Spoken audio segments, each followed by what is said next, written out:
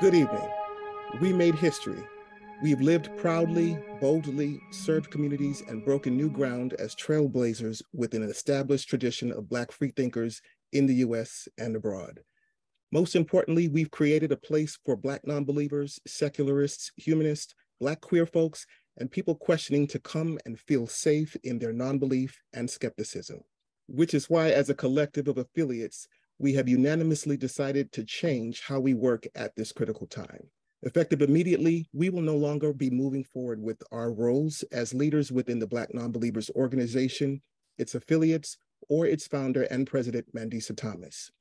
After careful consideration, due diligence, and a thorough investigation of events that culminated horribly on the recent BNC-Con cruise, including but not limited to interviews, direct testimony, and firsthand experiences, we are unable to participate in a future together as we originally planned to. As leaders, we should take pride in modeling and rewarding the right way to treat people who follow our example.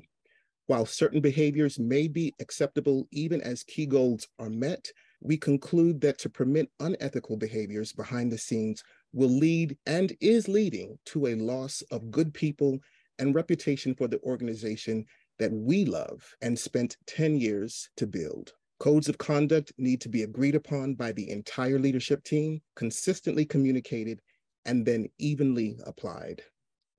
We are still proud nonbelievers and have no plans to stop organizing for our respective communities. As we break newer ground, we invite you to stay connected with us as we move forward in dignity, grace, and accountability for everyone involved in this movement.